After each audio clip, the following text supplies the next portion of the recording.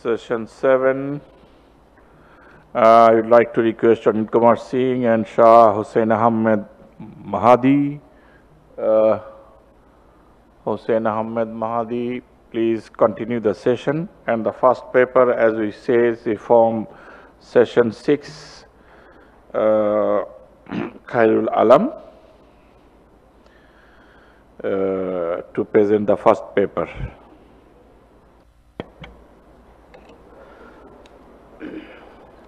Honorable Chairman, other distinguished guests and my dear colleagues, welcome to my presentation.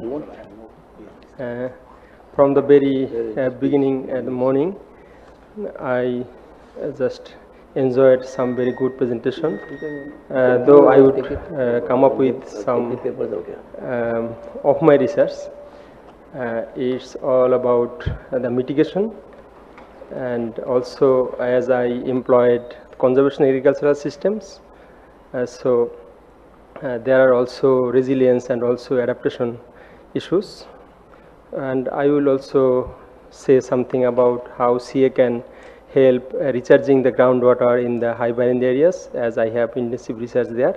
So though those are not part of my research, but I would not lose the chance to say about. So let's start. There is some introduction I should say, or I can skip, but from the prehistoric area, from the base area on which the IPCC just showed us the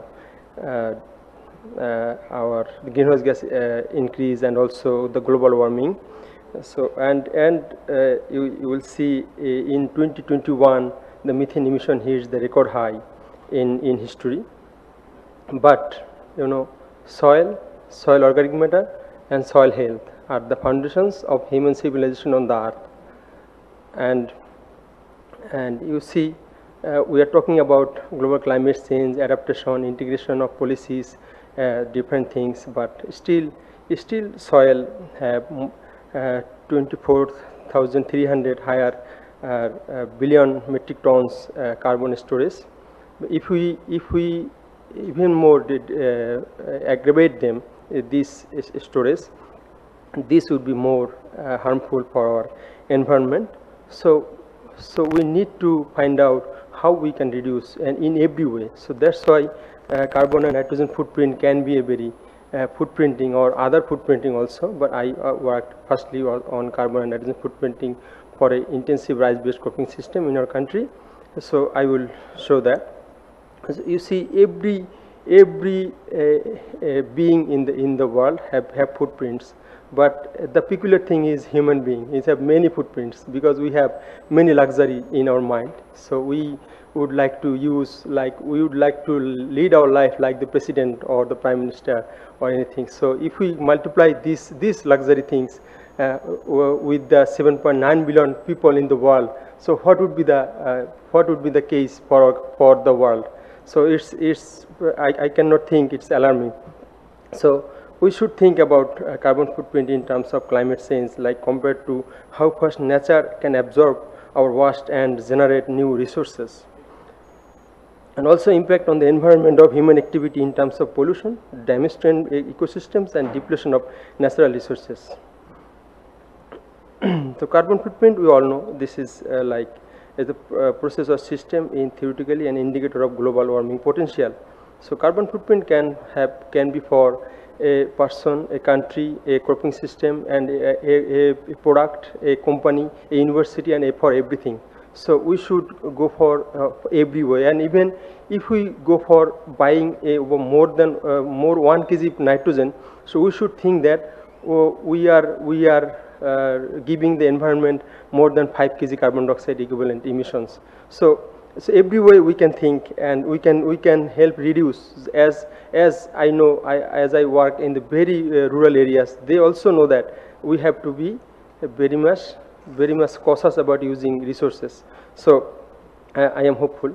So before going more details, I should say about how. So whatever you think, you may go to the moon or you may go to the other planet, but at the end of the day you have to eat. And this is the system and our agricultural system and the plants or crops that helps us feed. So and also help us can show us how we can adjust with it.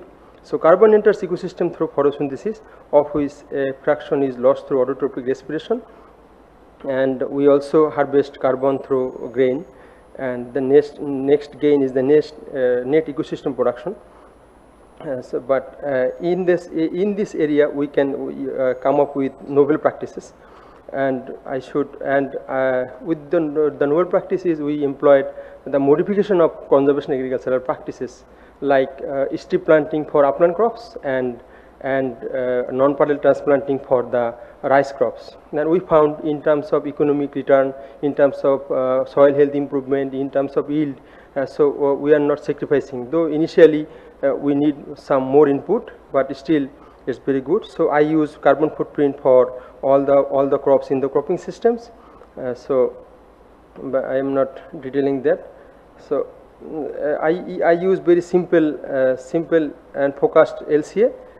Use only field and pre-farm emissions.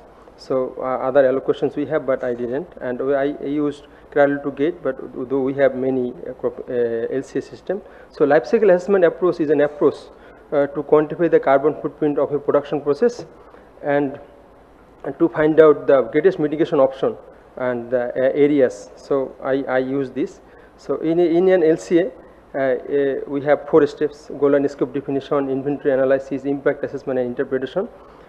So with all this I use, but before that I should say the fitting conservation agricultural system in the rice-based intensive cropping system was a challenge. Like in India we have many good things like rice system intensification, direct seeding, but in our country it is challenging because we have more intensive cropping system. So that's why we developed non-parallel transplanting of rice for fitting CA in rice-based cropping system. Just very simple, like we will develop a strip, and overnight we soak the soil, and in the next day or day after we'll sow our rice seedlings. So our objective was to assess the GHG emissions for conventional crop establishment practices and strip planting or non-parallel transplanting with different levels of crop residue retention, and to determine the hotspot contributing significantly to the GHG emissions, and to identify the causes of the predominant GHG emissions. So we use the closed chamber method in my PhD, and also I worked similarly in BRI, but presently though I am working at BRC. So we use a just simple focused LCA from cradle to gate approach, and for all the pre-farm inputs I developed emission factors for Bangladesh conditions, and where I didn't find, I used the generic value and find out the emission factors. So for your kind information, our production system is more cleaner than other countries because we depend on mainly the cleaner option like gas and other things. So the gas is much more cleaner than fuels and other things. So I developed and measured the emissions from the on-farm systems, all the cases, and also I use the carbon sequestration, and so that we can have a complete LCA, though simple and focused. So for the goal was accomplished with a system boundary and from cradle to gate, and the functional unit was 1 ton of rice. And these are the 4 practices. We compared conventional with the conservation with high and low residue retention.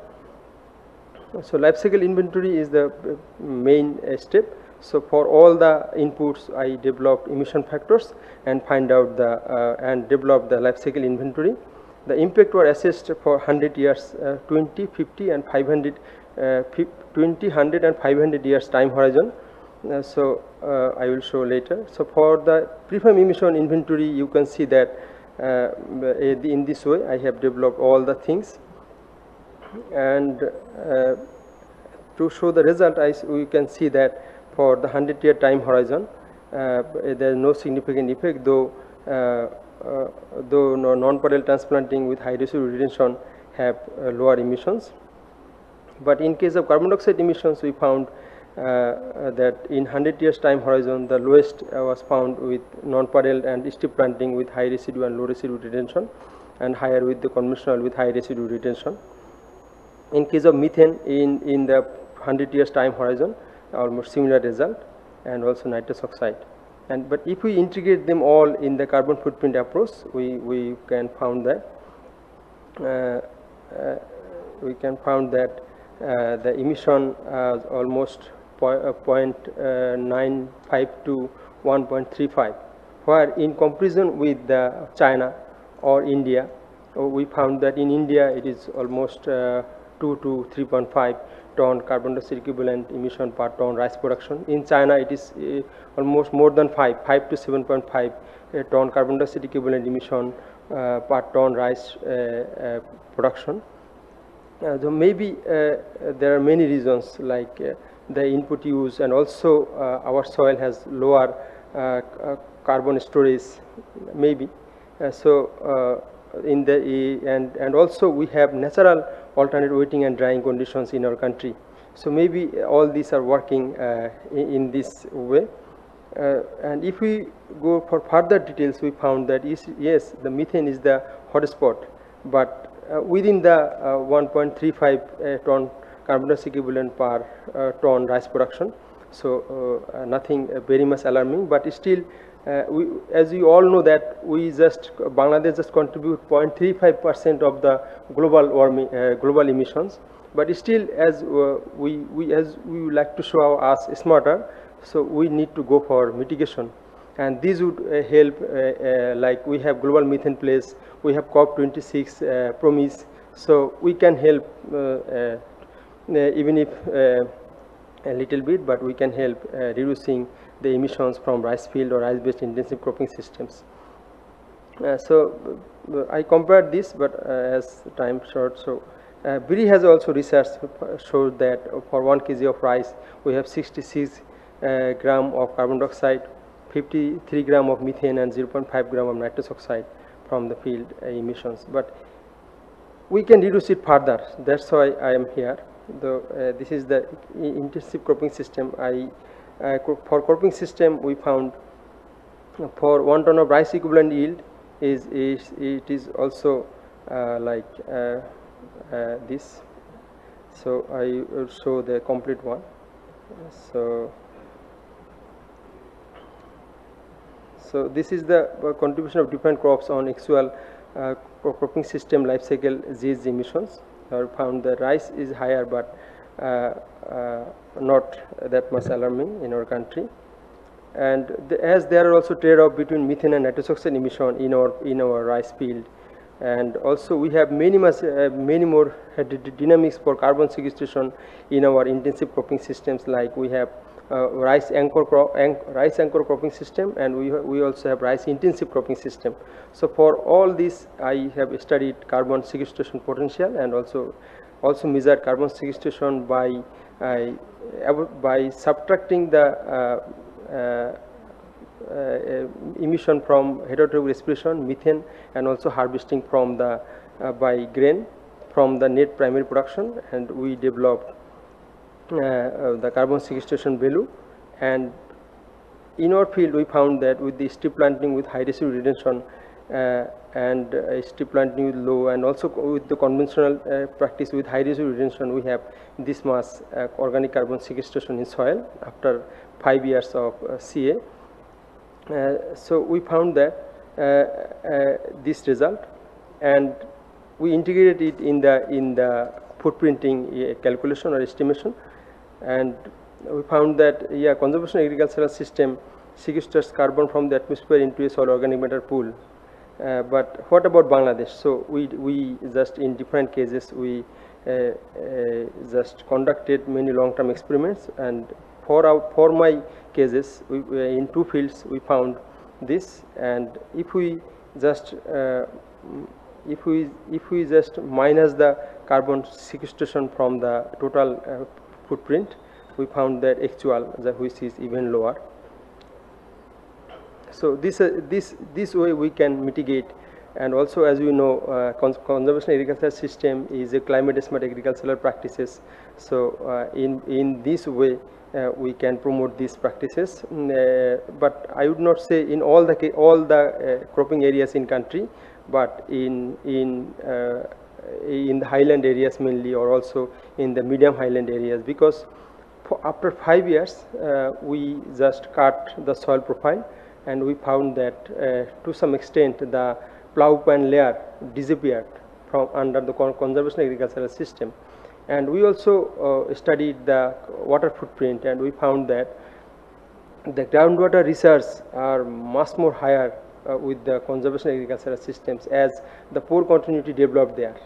So it was a very good sign for Rajshahi or Haiban in the areas. So this can be can help if we can help farmer adopt these practices. So very important. And in case of nitrogen footprint, I have published this in very high impact publications.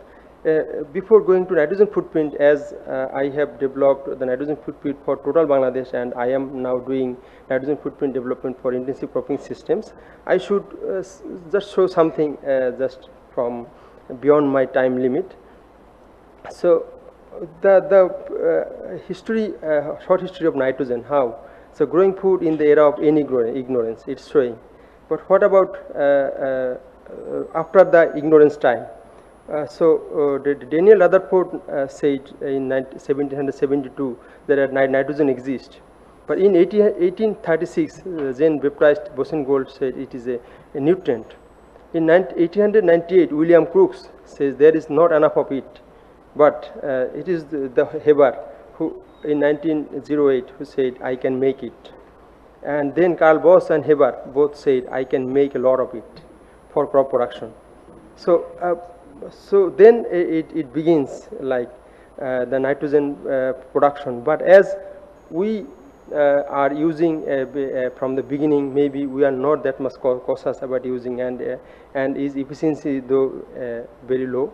Maybe that's why we are hampering our environmental system. So we can see that the global rates of reactive nitrogen creation by humans in contrast to nature. So it is alarming. So we should we already crossed the natural range, which nature can sustain. And we can see acid rain, biodiversity loss, coastal hypoxia, smoke, rain and climate change, stratospheric ozone loss, forest loss, and in cascade. So we can see in all over the world. So even in our research, we found that if nitrogen is increased in the cascade all over the world, even in soil, soil binding agent get loose. So soil erosion and will increase, and also other systems will develop. So many bad outcomes are coming in the following years. So we should be. It is a all party responsibilities. So we should do that. But before that, we should develop our footprint, because it is very important. Then we can go for practices. So our footprint is higher than Austria or Netherlands, but we don't have that much an footprint. But in cropping system, we should develop estimate the footprint. So I am doing that, as we use excessive nitrogen in an imbalanced way with other nutrients. So with this, as we have good practices and increasing nitrogen accumulation in soil too, so I hope we will have good nitrogen footprint from our systems with the good practices. You know, I am running the fertilizer subcommittee in country. So we have very much promising some fertilizer like organic and also microbial fertilizer. Those have more than 70 to 80% recovery rate of nitrogen. So we can use those with other good practices for our cropping system.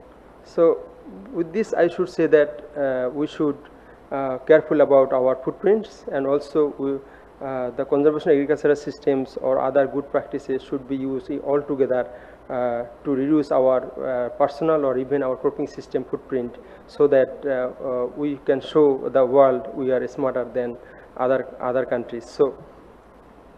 So, this is all shared responsibility to reduce our footprints. So that's all from me.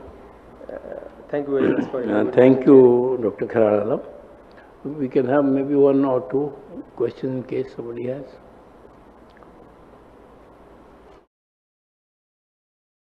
Thank you. Thank you, sir. Dr. Kharala. Thank you very much. We move on to the next speaker, that is climate resilient economic practices in Bangladesh. Dr. Sen would be presenting, right? So Dr. Sen is going to present this next one, climate resilient economic practice in Bangladesh. He is also co-author on this paper, yeah? Yeah, he's the co-author. Honorable Chairman, respected scientist, again welcome to all. So now I'm presenting climate resilient agronomic practice in unfavorable ecosystem of Bangladesh.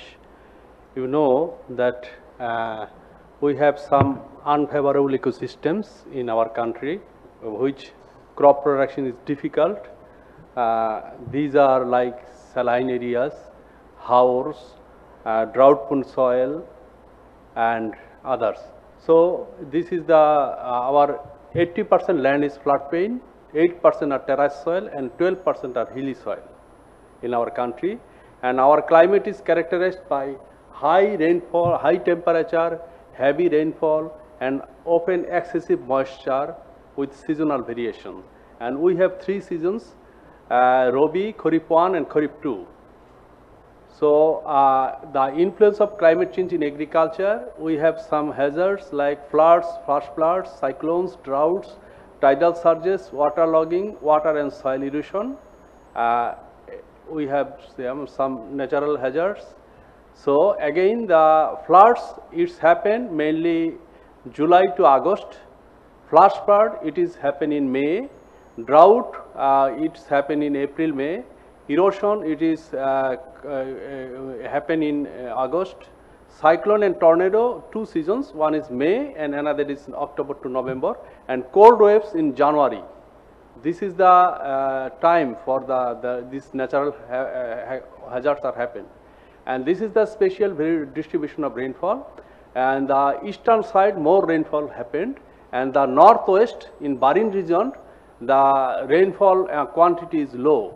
The deep color is the heavy rainfall, Chittagong, Sylhet, and other Mymensingh, and the Rajshahi, less rainfall. And this is the spatial distribution of temperature. Here, the more temperature, the deep colors, the northwestern region, and in the north side, at the less temperature, both the maximum temperature and both the minimum temperature. And what is the climate change impact in agriculture? We found that summer are becoming more hotter, and monsoon is irregular with untimely rainfall, and increased river flow with inundation during monsoon, heavy rainfall with a short period, we found, and crop damage due to flash flood, and it also happened in the north side, like northeast, Sylhet region, very little rainfall in the dry period, and prolonged cold spell I found, and salinity intrusion along the coastal region. That is, climate extremes are happening in our country like India and others. And the problem associated with climate change, if temperature increases, then our cold loving crop like wheat and potato yield will be already decrease. If temperature rise in the winter, then I see that cold like wheat, potato, they are increased yield. And what is the first one is the salinity. What is the impact of salinity? Our soil salinity is increasing day by day. This is the map of 2001 and this is the map of 2009. That the red portions, these are the coastal belts, and we found that salinity is increasing. And the problem due to salinity is the already 27% area more are affected by salinity. salinity hamper the crop growth at the seedling stage more, and salinity raised due to capillary movement of the groundwater, which is harmful to crop. And after germination of the crop, if salinity is more, then the crop dies due to exosmosis process.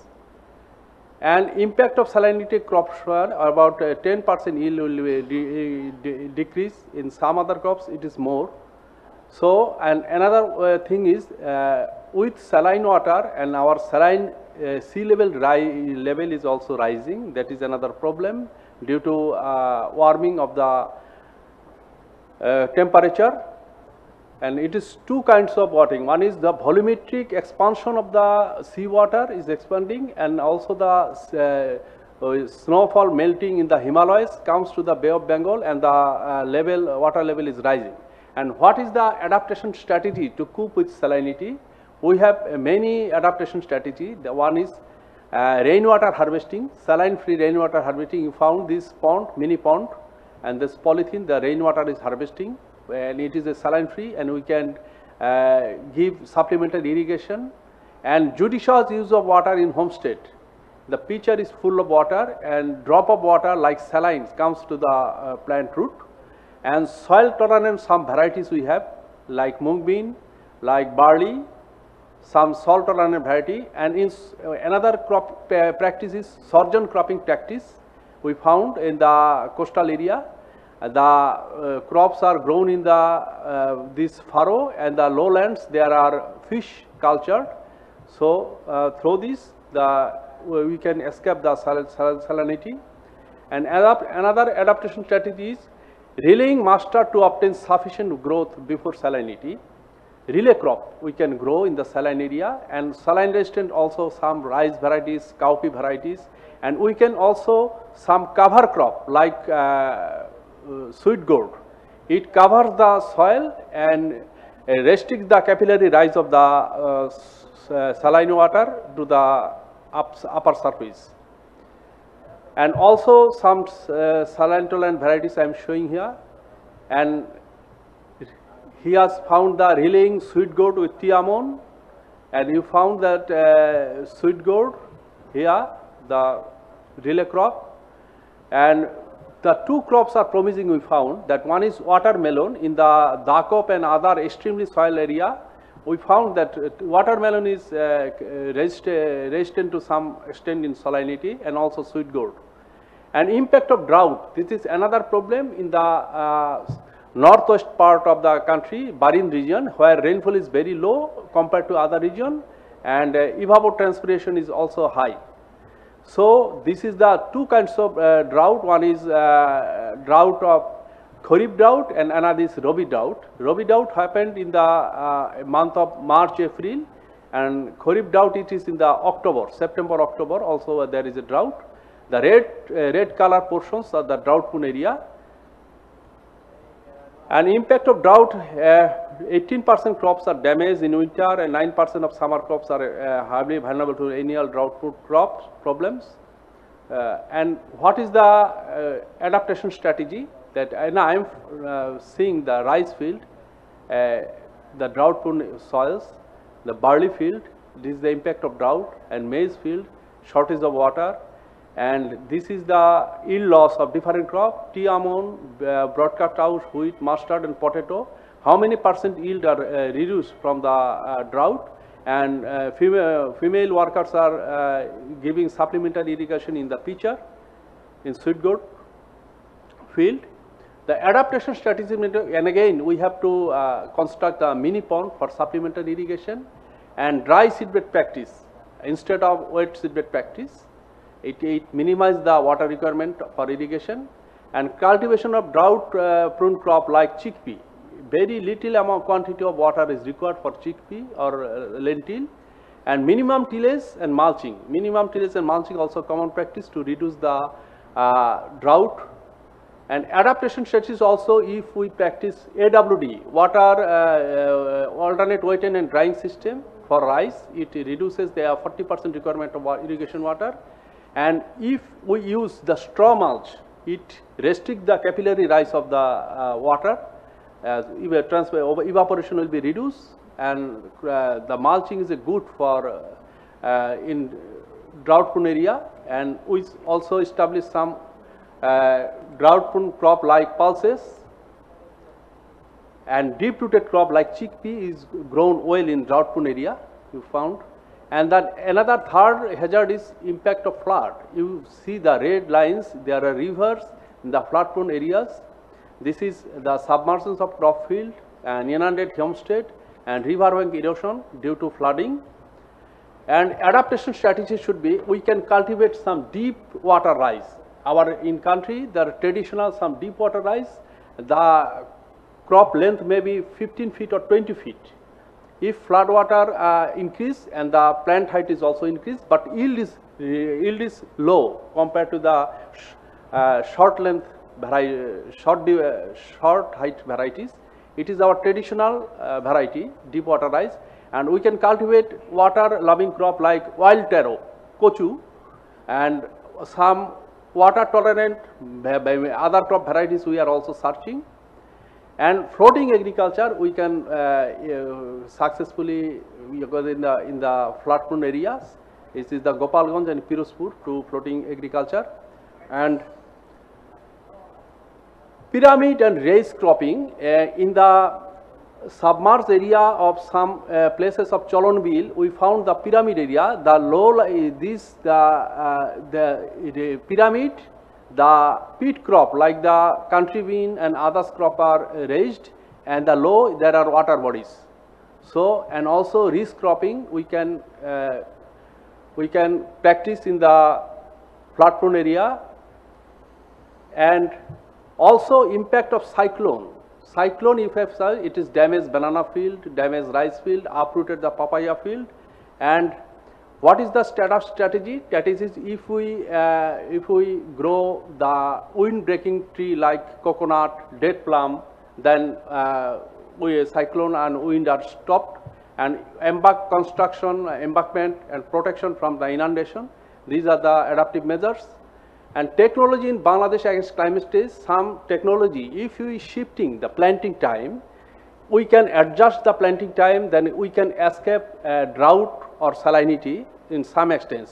In this figure, it is 29 January sowing, the crop is here, but if we sow it 1 month earlier, 11 December sowing, you found the Mugbin picture is very nice, but if we delay sowing, then salinity, due to salinity, the yield is increased. So shifting of planting time is one of the way to adjust the climatic stress like salinity and drought. And mulching. Mulching is also another way to address salinity and mulching, salinity and drought. And relay cropping is also another agronomic practice for adjusting salinity and drought prone area. And we develop some varieties against climatic stress. For salinity, we have some rice varieties developed by Bangladesh Rice Research Institute and Bina. Potato developed by Bari, some salt tolerant variety. Sweet potato also from Bari. Mustard also from Bari. Wheat also from Bari, and now BWMRI. And also sesame from Oilseed Research Center of Bari. And heat tolerant, we have some varieties. Just rice from Bari, Bridhan 42, 43, and heat tolerant BAW 111141 and so on. So some heat if tolerant variety, also flood from rice, it's submerged and tolerant variety Binadhan 5 and 9 sustain 10 days under water. Some Bridhan varieties sustain 12 to 14 days under water. And Bridhan 44 tolerant 50 centimeter high tidal water. And maize also, Bari maize 11 tolerant waterlogging condition. And drought, we have some varieties from Biri, some rice varieties, drought up to medium drought, and wheat also some resistant variety, potato also some resistant variety, chickpea also from some resistant variety, barley some resistant variety, mung bean also. And some cold waves come somewhere, and from in the Howrah area it is affected, cold wave. So Bri developed one variety to tolerate cold spell during the seedling stage of winter season. And this is all about my presentation. Thanks for your patient hearing. Thank you, Dr. Sen. You can have one or two. I have one. Yeah, please. Thank you. I am from Bina, Bangladesh Institute of Nuclear Engineers. I am Director Administration and Support Service. Previously, I was in the plant breeding division. I have one correction. You mentioned Bina 5 and 9 as submergence tolerant, but actually they are not submergence tolerant. Submergence tolerant variety is Binadhan 11 and 12. Okay. Binadhan 5 and 9 is not submergence tolerant. Okay, I will incorporate it. Okay, yes, please you correct. And another thing, we must be very cautious for using our saline area, because you know the burning issue like the oil seed production. Yes. Last week, our Honorable Minister for Agriculture visited the Subarnachar area, Yes. the Noakhali area, and he directed to grow more oilseed crops. And in this case, we must be careful to design any practice for maybe agronomic practice or maybe other practices, what we call it. So, what we have seen over there is that farmers are growing Tiamon rice, and it is a long duration. Yes. And then they go for soybean, and those farmers who are growing the short duration varieties of rice, almond rice, they even grow. They told that they even grow 5 crops in a field in the same year. Yes. So I think we should have some more study involving by including the short duration varieties we have developed from Biri or Bina. We have many varieties of short duration Tiamon variety. For example, Binadhan 7 is which eradicated manga from the Rangpur area. That you can consider that. We have now Binadhan 17. We have now Binadhan 11 even, Binadhan 12 even, and we have Binadhan 20. And Biri have many short duration varieties. You first grow the short duration almond and then go for mustard. Yes. Or you go for soybean, or you go for groundnut, or you grow some vegetables or something like that, and then you go for even sesame. Yes. Even sesame. So this is the burning issue, because we are not getting the market for edible oil is very fluctuating, and we should address these things. And we have land actually in the saline area and in the southwestern part of Bangladesh or southeastern part of Bangladesh. The only area which we can explore for oilseed growing, then we must address it. Otherwise, it will be very much frustrating for us. We will not have edible oil, and some more thing will be come out in the future. So thank you. Your presentation was very nice, and thanks for your nice presentation. Thank you. Thank you. Okay, sir. I assured you that Bari will already developing some short durated oilseed crops variety, and we are solving the onion problem in Bangladesh. You know that 5 lakh ton more onion are produced in the country, and I think that Bari and Bina and others institute that we were capable to solve the problem of the oil crop, high price of oil crop in our country. Okay, thank you. Any other? If no, then thank you, Dr. Sen, for an excellent presentation. So we move on to the next speaker. The next speaker is Shameem Hassan Bhuiyan. I don't think he's here. Okay, then we have the next speaker is Mahesh Kathala. I don't see him also. Okay, so the next one is Dipali Rani Das and Saiful Islam Faruqi. Nobody here? Okay, then the next one is Grinson George, Fisheries and Aquaculture, also not present.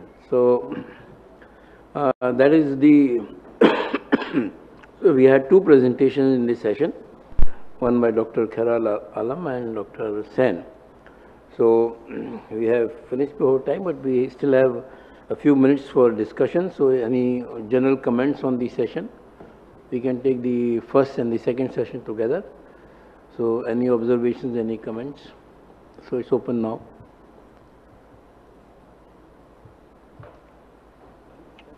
President, I'm curious to know what is the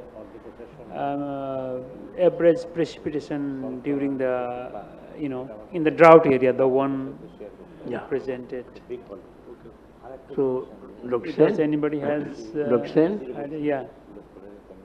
Dr. Sen? Ranjit, there's a question regarding the, you said, yeah, please, go ahead. Just to use the time we have, I'm curious to know the average precipitations in the drought area, the one you mentioned in the western part. So, in average, Bangladesh, 220 centimeter annual rainfall. But in the Rajshahi region, it is 150 centimeter. Average 220 to, even we have 250 centimeter rainfall in the northeast, like Sylhet region. But in Rajshahi, it is only 140 to 50 centimeter rainfall. And the, the evaporation rate is more higher than the precipitation rate. And that is why the drought occurs. Thank you. Okay. You can explain in the millimeter, that is better to understand. In Bangladesh, the highest precipitation is more than 6,000 in the northeastern part of Sylhet, and lowest less than 1,000 in Lalpur. Lalpur, yes. Lalpur. This is one. And my not question, just query. The evaporation, and then evapotranspiration. Evapotranspiration, yes. Then you have to maintain the climate stage and surplus estimation annually. Hydrological calendar, you follow the hydrological calendar. And then when the stress condition, the demand from the ground resources for marine tract, it is problem. Then the how much in the queue, this is discharge. Yes. And if it is more than that, then it decline the water. The table is yes. lowering, yes. And this is our northwestern part problem. And my suggestion is, because my adaptation plan, I have already recommended to your Agriculture University VC to salt tolerance plan. Yes. The paddy length of the duration, and the other part of the Sunamganj, the Howrah Bill area, this is already 1 month less, 90 days or something else, because Cherrapunji is the northern part. Yes. If we can know, I have set 3-4 sensors to when the water comes to downstream, we do not know. No, just, okay. We have the time, so we have 15 minutes time to discuss. So I think Ranjit can discuss these papers. One is here of his personal, and another is he present up on behalf of Akkas. Which one? So we can discuss these two papers. Even we can discuss 6 and 7 session papers. We are missing our two professors from BSM Rao. They are very renowned agronomists. Sir, you just come? Okay.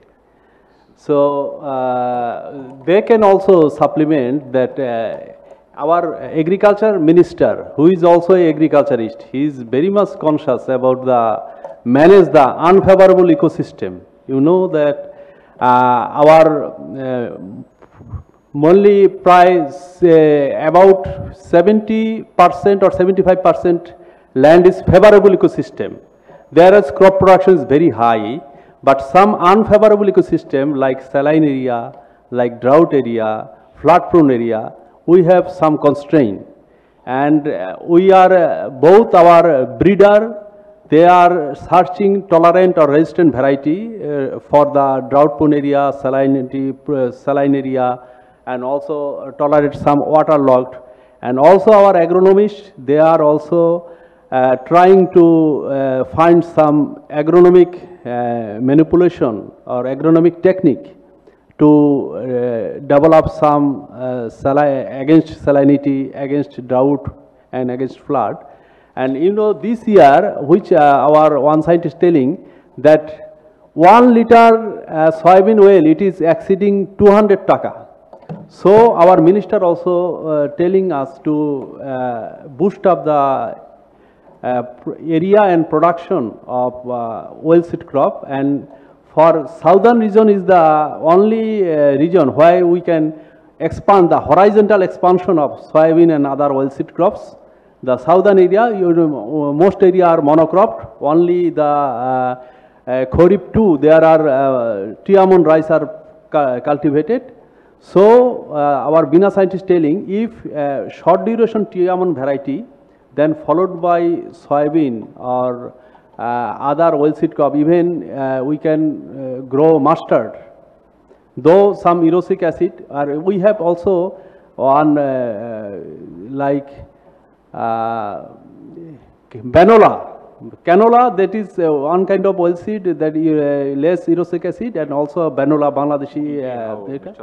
So from this practice, we can both horizontal expansion and the vertical expansion per acre yield increasing, the oilseed crop demand we can minimize. And you know that onion crisis 3 years ago when India banned 1 kilo onion, it is 300 taka, too high. But when government provide us a project, and we in last 5 years, onion both the acreage and yield, per acre yield, and the total production, all are increased. And this year, our total demand is 32 or 34 lakh metric ton. We are producing 26 lakh metric ton. And I think within 5 years, we will self-sufficient in the onion. So, if the oils, soybean oil is more than 200 kilo taka, then I think the farmer, if get benefit, they will produce more soybean, more mustard, more sesame, and I think our SARS, they can tell about the problems. Thank you very much. Actually, there are hot spots, some hot spots already identified. Those are already you mentioned. One is drought-prone hot spot, that is Bhaban tract. The other one is Howard, another hot spot. The third one is the saline, coastal saline area. Then hill area, and then waterlogged area. Yesterday there was a presentation that the waterlogging is becoming more problematic than even salinity. Okay, so these are the hot spots that already we have identified, and now research thrust are put mainly on this kind of hot spots, addressing the problem. As you already mentioned that rainfall in the northern northwestern part, that is Bhaban tract, rainfall much lower than the national average, it is true. But the problem is, even low, the rainfall is very, very concentrated only in the summer. Problem is that. But fortunately, this rainfall, when it is stored in the soil, that is stored rainfall, that support even winter crops until February or even early March. And then for 1 month, 1 month is very, very critical for winter crops. That is that is at the terminal stage of growth, that is a reproductive stage of growth. So that we have to address that 1 month. And then the Kharif 1, that is from say March to June, or like this. And at that time, sesame, mung bean, house rice, these 3 or 4 crops, not that much crop. Of course, nowadays maize is also growing everywhere. So that Kharif 1 and that last part of the Rabi crops, that is very critical. That we have to address properly.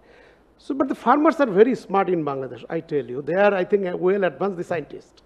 So what they do, they are doing the relay cropping. Relay cropping means before harvesting one crop, they grow another crop. For example, before harvesting almond rice, that is Kharif 2, there is still moisture in the soil. So they just throw the seeds of grass pea, or even, he's the mung bean expert. He developed some varieties also. So mung bean even. So this way they are maintaining. That is the problem of the Northwestern, and definitely the Bina or Bri, even Bangabandhu developed Bhuiyan 1. These are the short duration almond rice. And this short duration almond rice you can harvest even in October. Then you have plenty of time for the winter crops, and you can use the stored soil moisture. So short duration almond rice is playing very, very important role in increasing the cropping intensity. And in the south, as you said, the problem is just different.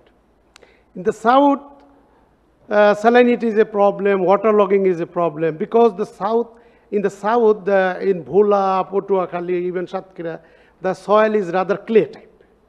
And this soil doesn't become appropriate for sowing of winter crops till end of December. So in the south, the winter is very short. You know, the winter comes in November and it finishes at the end of January. So the winter is very short. So the soil doesn't become dew, we call dew condition, I mean that is appropriate for sowing, until end of December. So then, very difficult to establish mustard or other lentil or winter pulse, this kind of crops, because the soil is rather wet till that time. So even you develop short duration variety, but that will work in some places, especially in the highland, but that will not work in all the places, especially in the medium lowland or lowland, because the soil remain wet, saturated. So in those, why farmers grow soybean, or why they grow cowpea, or nowadays even sunflower. These are cropping. These crop are growing there, because this crop, even you grow end of December or even early January, you can harvest quite good year, because this crop rather cold, or they have resilience in tolerating temperature and moisture water also. So nowadays, the agricultural scientists, especially Bri, Bari, or Bangabandhu, even we have some project in Subarnachar in the south. We are trying to address the cropping system, short duration almond rice, as he already mentioned. Then soybean, we have very good varieties of it. And our varieties nowadays, this is, I think in South Asia, this is the highest. Sometimes the yield is more than 3.5 ton. What is that we could not imagine even 5 years ago. More than 3.5 tons, and the duration is say 90 days or 95 days. So almond rice, soybean, then you can go for, if it is highland, then go short duration house rice, and then almond rice. Almond rice is very much prominent crop in the south, because at that time salinity almost, there is nil salinity because of rain. This is the thing. And for the another hot spot is waterlogging. It is becoming a problem. So there is technology, vertical agriculture. That means you grow in the top, for example, say some cucumbers, lau, kumra, this kind of thing, gobadol gourd, and then in the down you can grow some vegetables. Now this kind of multi-stored vegetable cultivation and flatting. And also shortjan is very, very important. Yesterday I tried to show the shortjan that they make raised bed, and on the bed they grow the crops, and on the furrow they cultivate fish. Shortjan, yes, I know, you know shortjan. So technologies are available. So I think we are very much in trouble with our area. I tell you, problem is sudden flash flood. And there is not the new problem. This problem, age-old problem. Our means it's like basin, plate, like plate. So the periphery or periphery dries earlier, even say from October or November. Then the farmers can grow in the periphery. Then the water recedes, and then farmers go for transplanting. And in the middle, in the bottom part of the basin, the water dries, say at the end of November or even early December. And there the farmers grow the local rice. The problem is, fine, if sudden rain, flash flood, it is usually in Boishak Mas. I mean, when the harvesting time, April, 1st April or middle April, then that become disaster. So I tell you, you can develop technology for flood. We have even flooded rice. Even we can improve that. But problem is flash flood. To address flash flood is very, very... Water Resource Ministry people are coming in the afternoon. And nowadays, the environmentalist, I tell you another information. Just one information. Continue. We can continue up to half an hour. Yeah. The environmentalists, sir, they say, no, you can't make any dam. This is not environmentally friendly. So what to do? You have to adapt with that environment. Flash flood, okay, 1 year it will damage your crops. You go for fish. You go for fish. Don't make any dam. That will hamper the nature. That will hamper the environment. You have to adapt with the situation. You have to accept the situation. So this is the scientists. They say okay, or even the government say okay, we make dam so that we can control the flash flood. But environmentalists say no, you can't make that. Thing is that in the our areas, our rivers are already their siltation, their water bearing capacity is lowering every year. So if some portions of money we are expand to dredging the rivers of the our areas, it will carry more water. So then we can more water the river can carry.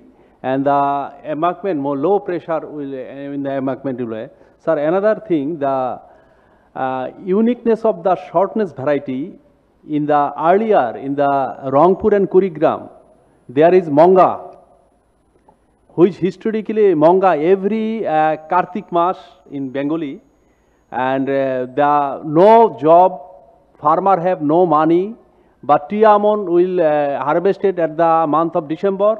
So October and November, they are jobless. They have no purchasing capacity to buy food. That is in Bangladesh, that is a sterling manga. But our scientists develop, and that region, no industry, our north and Rangpur and Kurigram. So they are suffering to purchase food. But our scientists develop some short duration varieties. They are harvesting in the month of September, October. So every month, farmers are harvesting paddy and others, so no job shortage and no food purchasing capacity is problem in that area. The manga problem is solved in Bangladesh. I think it's forever. Thank you. He developed 4 crops. Okay. He is expert of manga removing something. Yes, sir, it's a good job. Good job. I think he can supplement better than me. Okay, sir. Thank you very much. It's my opportunity to say something about manga mitigation. as he mentioned that during the month of October, there is crisis of both works and food. Yes. So because the crop almond rice was harvested during the November and December time, and we need to food in October. To address that, to obtain the food in October, we developed our Bangladesh University, Bina, and then Biri. We developed some short duration varieties of almond rice that can harvest it in the month of October, and we secured the food, and also it is the opportunity to work the laborers. So Banga is already it is the, not now in our country.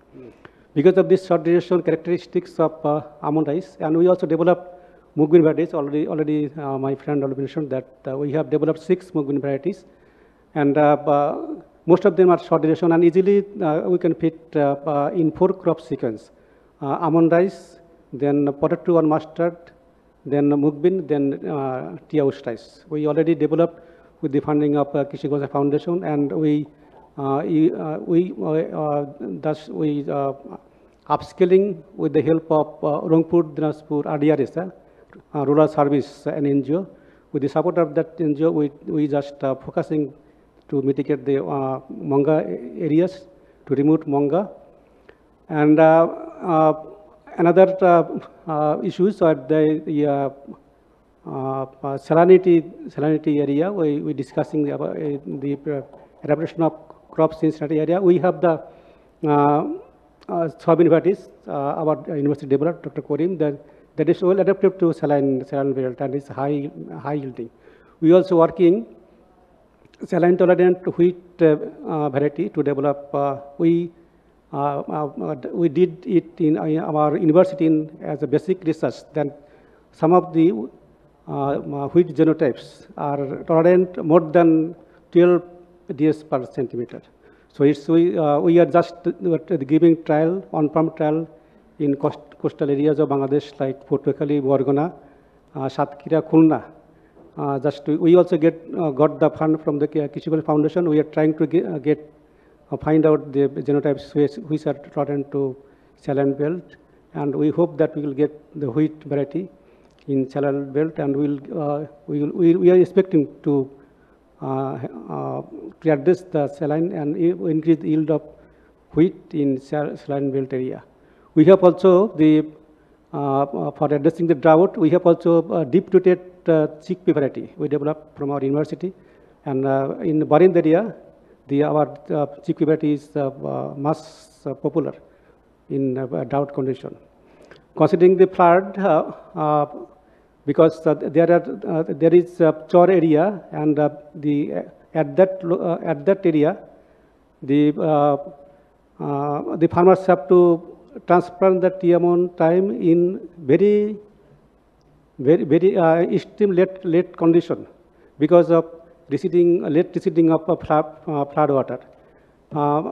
To address that situation, farmers have no option to use high yielding varieties at late transplanting condition. The transplanting condition is in the late of September, even in first week of October. That is not the time of cultivating modern almond rice varieties. For that reason, they cultivate the local variety, and that local variety yield is very low. We are also trying to improve that local variety by crossing that local variety. The ganja is popular variety that in late condition planted. October, first week of October time is planting time. We already hybridized with our modern varieties. We are getting some progenies. We are expecting that we will get the high yielding modern varieties of rice for late transplanting condition, even in the month of October. We are just trying to, in several ways, apart from the agronomic management, we are trying to develop some varieties that are tolerant in different adverse environmental condition, to adapt changing environmental condition, and to secure food security in Bangladesh. Thank you very much. Another question, if our bureaucrat and the politicians sometimes they do not understand. If they are telling the short duration, then yield must be reduced. If a variety of 150 days of rice, it gives 6 ton, then 100 days variety, its yield must be reduced. They are telling, one breeder tell me that they are telling যে কালো গরু লাল বাছুর দুধ বেশি হইতে হবে এইরকম variety আমাদের ব্যুরোক্র্যাটরা চায় বুঝছেন they are contradictory characters in the same variety if it is short durated yield must be reduced and because yield is a relationship with the crop duration because the photosynthesis more day length the yield will be higher so we have to sacrifice something also. So, for a depend on a single crop, rice, we have to overcome the situation, especially in the southern region. They are depend on the certainty that tea almond is saline-free environment, they grow it very well. But this year we found watermelon in Dhaka, strong, highly saline area. Huge amount of quantity of watermelon are found in the Dhaka, Dumuria, etc. And their farmers are benefited. So we have to search the saline resistant crop, also saline resistant variety, which variety, also some agronomic manipulation like shifting planting time, adjusting planting time, etc. I actually. That was Mr. Sen was telling that if the crop is short durated, yield must be reduced. It is not always true. If you go for you see the Binadhan 70, it matures in only 110 days, but it gives even 7 tons per hectare of yields in the Tiaman season. So it is not always true that if the duration is shorter, yield must be shorter, but yield must be reduced. It is not always true. If we can break the linkage between these two characters, then it is possible. And if you see our Binadhan 7, if you see our Binadhan 17, if you see our Binadhan 16, and if you see our Binadhan 20, even 20, it's a zinc and iron-rich variety. It even gives 5 tons or 6 tons per hectare in the almond season within 100 days or 120 days. So it is not a very little yield. It's a very handsome yield, I think. And another point is was discussing. I think this discussion is very lively. I think our professor was telling that the flash flood is a problem. I think flash flood is not a problem now. Because Bina has 2 varieties of submergence tolerant variety. These 2 varieties, Binadhan 11 and 12, it can even tolerate 21 days or 25 days of submergence. And even sometimes they can be grown under double flooding condition. One flood go and then came another flood, they can be grown. And yield is very, I think very acceptable. Yield we can get from Binadhan 11. It can give even 5 tons per hectare under flat condition. So I think the problem is our how is our problem, and we could not. And deep water, these 2. And another thing is coming from our Manus, sir. He was telling about the chore land. Chore land, we have some technologies already, but for our area, we have technologies, but if the flood comes earlier, then it is problem. Then what we need a short duration variety, and also it must be cold tolerant. Cold tolerant. If it is not cold tolerant, then we will not have any harvest from that variety. If a flood comes. So I think the problems to be addressed is our area. And another is deep water, like in the southern belt, in the Faridpur area, you can see, and even in the Sirajganj area, the depth of water even 3 meter or 4 meter. We have technologies, our indigenous technologies. We have varieties like Lokhidiga. It can even grow 10 feet or 12 feet. it is growing with the increasing water, gradual increase of water, it is growing. So Bina already has taken program, and Bina have some mutant varieties that can even give yield 4 tons per hectare under that condition. We have some mutants I have developed from Lokhidiga, irradiating the seeds of Lokhidiga from the Gopalganj area. We have taken and we have some other varieties like Hijoldiga and many varieties we have for the deep water. But we need now to develop its yield or increase its yields. If we can increase the yield, then a big area will be under 2 or 3 crops in the future. And I think hopefully we will be able to release some varieties for deep water. And another thing is that for the saline area, we have many technologies. For rice, we have 2 varieties, Binadan 8 and 10. The 10 is most outstanding variety now in Bangladesh. Then it can grow under 10, 12 and 14 days per meter. In the reproductive stage, it can tolerate 14 days per meter. The Binadan 10. Boro, in the Boro. Almond season is salinity is not a problem, but in the Boro season, salinity is a big problem, and we have the technologies. And this year we have some field days, and if you go to the saline area, you will find in the Boro season that the most of the area are under Binadan 10. So I think Binadan 10, Binadan 8, and we have groundnut varieties. We have 5 groundnut varieties that can that are salinity tolerant. It can even tolerate 8 days per meter salinity. So I think for addressing the saline area, we have many technologies, and we have wheat varieties also. Professor sorry, I could not remember the name exactly. So he was telling that they have lies, but Bina already released a wheat variety, Bina Gom 1, in 2016. It can even tolerate 12 days per meter salinity.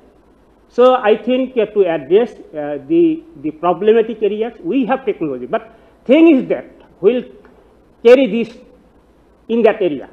There is some lefts and jumps between the research and maybe with the extension or maybe with the BIDC people. They are not producing or multiplying the seeds that are required by the farmers. That may be the issue of discussion now. But we have technologies other than our areas and the deep water. We have many technologies. We have developed. We will discuss in the next session about how problem, etc. These 2 areas. We want to discuss or concentrate 5 minutes more on the paper what Ranjit Sen presented on waste management. Waste management in Bangladesh, but we are very much concerned about the waste management of Dhaka city. If audience can participate and comments on that. Okay, I see.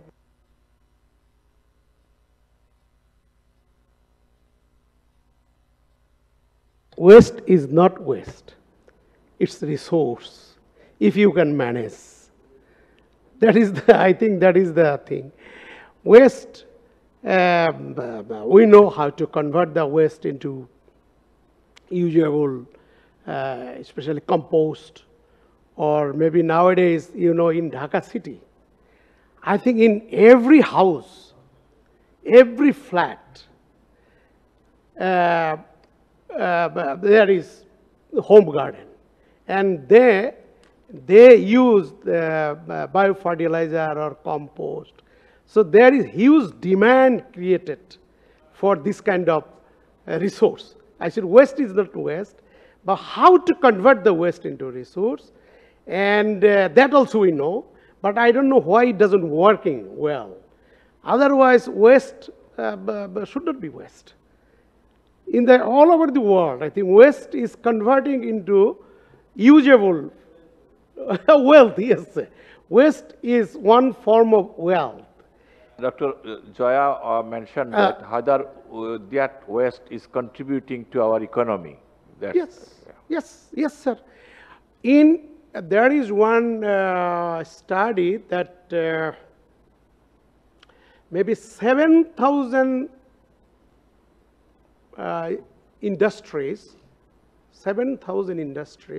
so far I remember, it has more than 70,000 square feet roof. And nowadays already started, even in the industry, they are using those roofs for flower or this kind of thing. So I think, as you said, waste in Dhaka city, there should be pragmatic program to use the waste just for the roof gardening. I think then the waste, I think it will be finished, and we will look for the waste. Where is waste? Where is waste? And I saw one very gentleman, he was former bureaucrat. I found in the Ramna Park, he had a poly bag and with one nirani, nirani. And I found in the Ramna Park, he was just collecting the very rotten soil and biomass. In some places, somewhere some heap of the rotten soil or biomass. So, yeah, those are already well rotten, compost. So he's just digging. I said, what are you doing this? Very nasty area, dirty area. And he said, I was former bureaucrat. So gardening is my hobby. And this soil is very good for growing flowers and vegetables, even fruits. So thing is that we have the resource, how you use the resource, and how you serious to use the resource. That is the thing, I think. Other waste, I think waste is not waste. In Dhaka city, maybe almost 2 crore people, 20 million people are living. And every day they are making a lot of waste, urine or stool. Those are the resources. Even I saw in Europe, in Switzerland, I found, they use this kind of materials. They start isolate the solid materials and the liquid materials. And the liquid materials, they recycle for irrigation purpose. Solid, they use for making biofertilizer. So 2 crore people, the waste of 2 crore people is a big resource for Bangladesh. Thing is, will you say CCCC or will you use this? We should recommend something on that. We should recommend. Dhaka city is not doing anything on that. So scientists should come forward for. Can I share one experience? I'm very weak, sir. So I think there should be some forum like this. 2 crore people, and I think 2 crore kg, maybe at least 1 crore kg per day. 0.6 kg per person per day. 0.6 kg. That means 1.2 crore kg. Yes. It's the use. This is the thing. If you have 5 children, whether you will think they are burden for you or you want to make resource of them. That depends on you. This is my comment. Sorry. You very brief. Okay. Can I share one experience regarding this? Can you please brief, because now we are... Yes, just please. 1 minute, 1 or 2 minutes I need. I visited Vienna, you know, in the European country, Vienna, Austria, the capital of Australia. And I found in my house, in front of my house, there are 3 bins. There are 3 bins. One bin for the kitchen waste, another bin for the papers, and another bin for the solid waste. And I asked the municipality people who were collecting this, what you are doing with this. They are telling us, we are making 2 things from this waste, kitchen waste. One is heat, which is very much required in European country. You know, in every house is there a heater. They are producing heat from this kitchen waste. And another is the decomposed material is for the organic matter for the field. So if we can take one project or something like this by the mayor of Dhaka city, he can give 3 bins to every houses. Please put your kitchen waste here and papers here. I just tell, there is a very interesting story. JICA started that project. In our university campus, they give us 3 bins, one yellow, one red, one green. Yeah, usually. Side by side, they given it to the Bosti area also, slum areas also. But what happens with the university people or educated people in Hatirpol or Dhanmondi, they did not use that. But the Bosti people use that. So, what is the message? I think it needs some motivation. But the thing what you have seen in Vienna, we started in the Dhaka city. I was involved, but it is not working, that I am telling. So how to make it workable? You see, there is so many things to do in the Dhaka city. Waste material, to be in a gold material, it can be done. But if we come forward, we have to be united, we have to do collectively, the scientists, then the bureaucrat people, the administrative people will listen. There are so many examples for that. And last, you see the field of Kolabagan. When the people come forward, then the Kolabagan field was open. And same way, there are so many fields are going to be open. Anyway.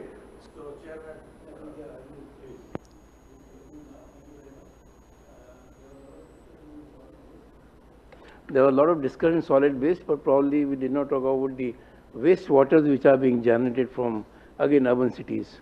And again, they also can be termed as a resource in the sense they have nutrients, and plus you can supplement the irrigation water. Again, something which all metro cities should be planning for. I think we had some very lively discussion today because we took advantage of the absence of speakers and had a lot of discussion. And I'm thankful to all of you and all the speakers in particular who were here and made some excellent presentations. Agriculture, you know, requires very local solutions, though the problem is, climate change problem is global, but you have to go in for local solutions. And that, I think we had a lot of discussion on that. So I would, at this juncture, I'd like to stop here. And I thank the organizers for giving me an opportunity to be here, share this platform with you. And with this, we close the session and we break for lunch. And we are supposed to be back here at 13:56. That is almost. Is that all? Any announcement? No, thank you very much, Chairman and the Rapporteur, to conduct this session. So we are breaking time, but what time we can come back? Lunch will be ready from now, but there is some prayer break also. Meet again in 2:30, but